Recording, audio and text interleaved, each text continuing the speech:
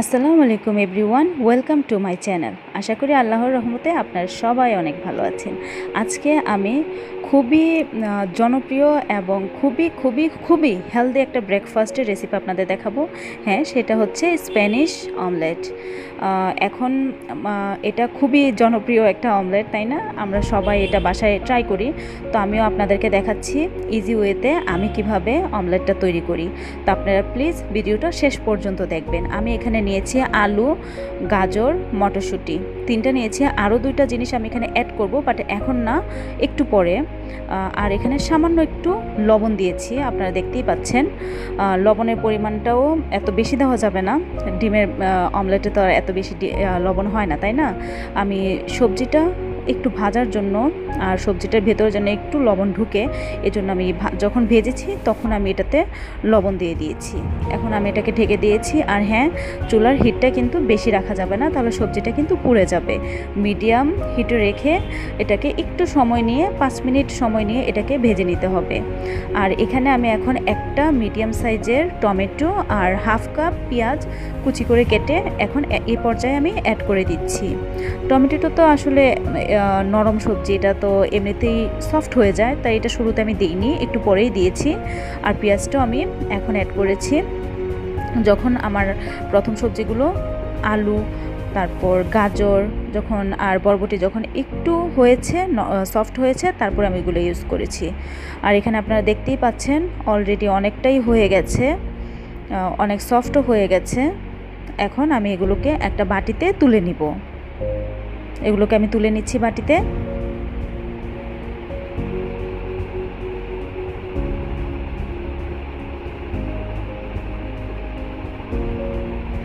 বাটিতে আমি সম্পূর্ণটা তুলে নিয়েছি ভালোভাবে। এখন আমি এটার সঙ্গে 2টা ডিম অ্যাড করব। একটা বাটিতে আমি 2টা ডিম নিয়েছি। এই 2টা ডিমই, চাইলে আরও বেশি ডিম আপনারা ইউজ করতে পারেন, এটা আপনাদের ইচ্ছা। আমি এখানে 2টা ডিমই দিয়েছি, 3টাও দিতে পারেন, 5টাও দিতে পারেন। তো আমার সবজিটা এত বেশি না, সবজিও আরও বেশি করে আপনারা নিতে পারেন চাইলে। এই তো আমি 2টা ডিমই এখানে দিয়ে দিলাম।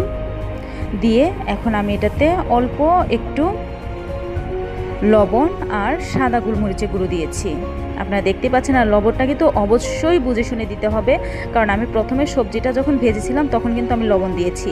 তখনের লবণ আর এখনের লবণ দুটো মিলিয়ে যেন হাফ টিস্পুন হয়। আর আমি হাফ টিস্পুন থেকেও একটু কম সাদা গোলমরিচের গুঁড়ো দিয়েছি।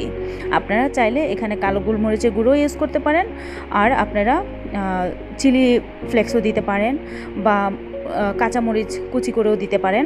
আমি এগুলো দিইনি, আমি জাস্ট সিম্পলভাবেই করেছি।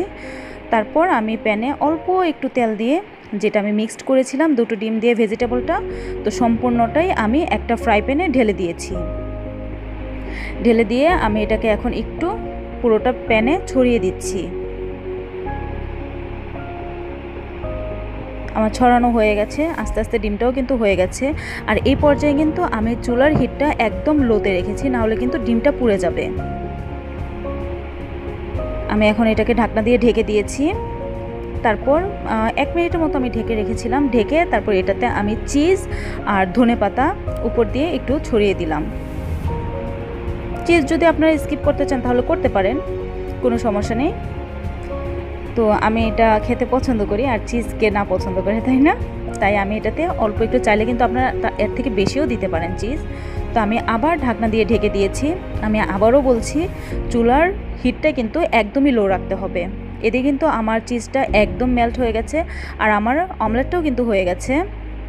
এখন আমি এটাকে একটু উল্টে নিয়েছি। আর উল্টানোর সময় একটা আমি প্লেট ইউজ করেছি, যেন আমার ডিমটা উল্টানোর সময় ভেঙে না যায়।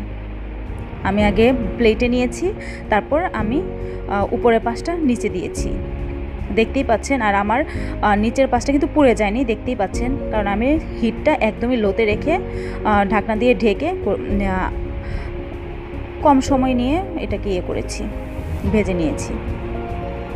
এখন আমি আবার ঢাকনা দিয়ে ঢেকে দিলাম। আর এখন কিন্তু এত টাইম রাখা যাবে না, আমি মনে হয় 1 মিনিটের মতো রেখেছিলাম, তারপর আমি নামিয়ে নিয়েছি। এই যে আপনারা দেখতেই পাচ্ছেন। আর বেশি সময় রাখলে কিন্তু আপনার চিজটা কিন্তু একদম পুড়ে যাবে, আর এটা কীরকম চুই হয়ে যাবে, রাবারের মতো লাগবে, একদমই খেতে ভালো লাগবে না। 1 মিনিটের মতো রাখলেই হয়ে যাবে ঢাকনা দিয়ে ঢেকে। আমি এখন এটা আপনাদেরকে একটু কেটে দেখাচ্ছি। আর এটা খেতে খুবই খুবই খুবই মজা, আর এটা খুবই হেলদিও। তো আপনারা চাইলে কিন্তু এটা কেটে ব্রেডের মাঝখানে দিয়ে স্যান্ডউইচের মতো খেতে পারেন, বা এমনি এমনিও খেতে পারেন। এটা কিন্তু আসলেই খুব মজা, রুটি বা পরোটা দিয়েও আপনারা খেতে পারেন। এই তো রেডি আমার ইয়ামি ইয়ামি স্প্যানিশ অমলেট। তা যেখানেই আপনাদের কাছ থেকে বিদায় নিচ্ছি। ভিডিওটি ভালো লাগলে অবশ্যই আমার চ্যানেলটিকে সাবস্ক্রাইব করবেন, আমার পাশে থাকবেন, আর ছোট্ট বেল আইকনটিতেও প্রেস করে রাখবেন যেন আমার নেক্সট ভিডিও নোটিফিকেশন আপনাদের কাছে চলে যায়। আল্লাহ হাফেজ।